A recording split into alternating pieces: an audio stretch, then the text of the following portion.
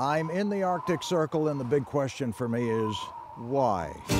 The great outdoors means different things to different people. I'm more the great indoors type of guy. But I've agreed to explore what lies outside my comfort zone. A world I've spent my whole life avoiding. Whoa, whoa, whoa. Beautiful mountain. That's a volcano. That's a volcano. I think I'm feeling a heart attack coming on. I'm not entirely sure what I signed up for, but what's the worst that can happen? Oh my God. First time I've had my hand up an elephant's. Hi, Eugene. I mean, you started out as an indoors kind of person before the now that you've done the show, how much of an outdoors person are you on a scale of 1 to 10? I'm getting there. I'm getting there. To be honest, I don't know whether I'm ever going to completely get there. You know, it's just but I would say I'm nosing up to a 4. You know, I think. Mm-hmm. But an outdoorsy kind of listen. There were certain locations that we went to that I was completely taken by, like Utah. You know, the Almangiri in Utah. If you saw that episode, it's in the desert. I was taken by the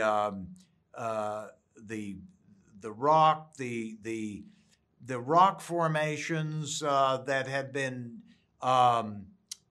shaped by millions of years of weather, and you get a strong sense of the history of this planet just by being there and looking at it. I found that kind of fascinating for kind of a desert kind of climb. But, you know, jungle or rainforest or any of that kind of creepy crawly kind of thing, I probably will never quite get there. That's not going to happen, I don't think. But I'm getting there.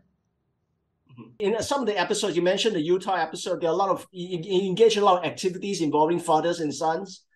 Was that a coincidence or is it by design? You know, family is very important to me in my own life. It's my number one priority. When I'm dealing with other families and family situations, I feel a very strong connection, and it's a very comfortable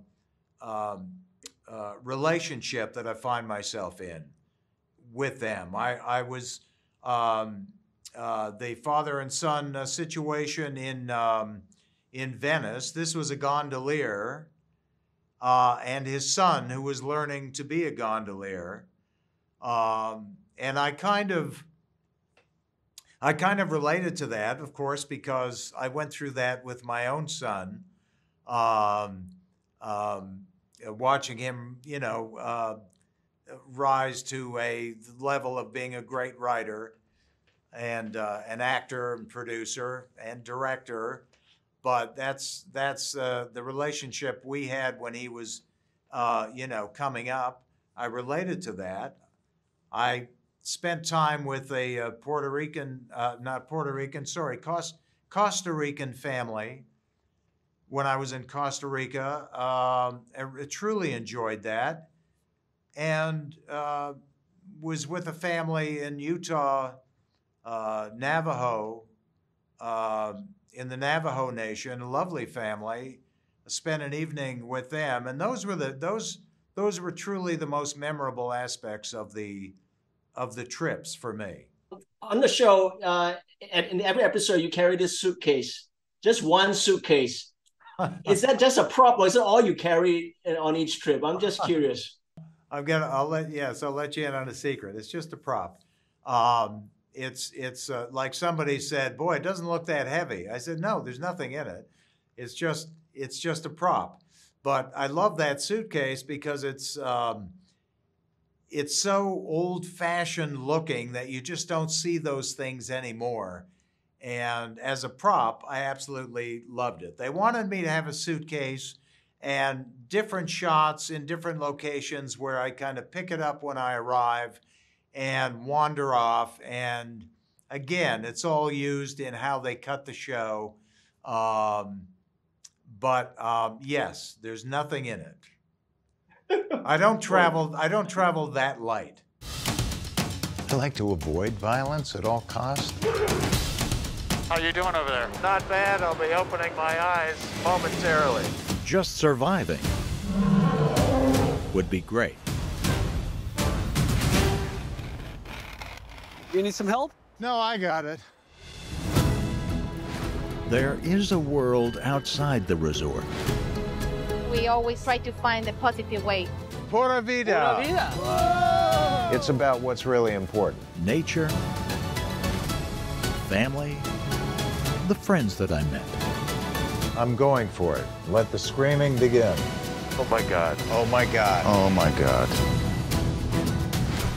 This is the last time I have 5 vodkas with a fin.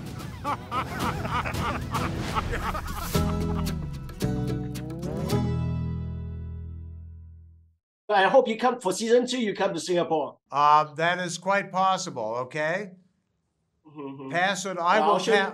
I will pass it on. Thank you. You got it.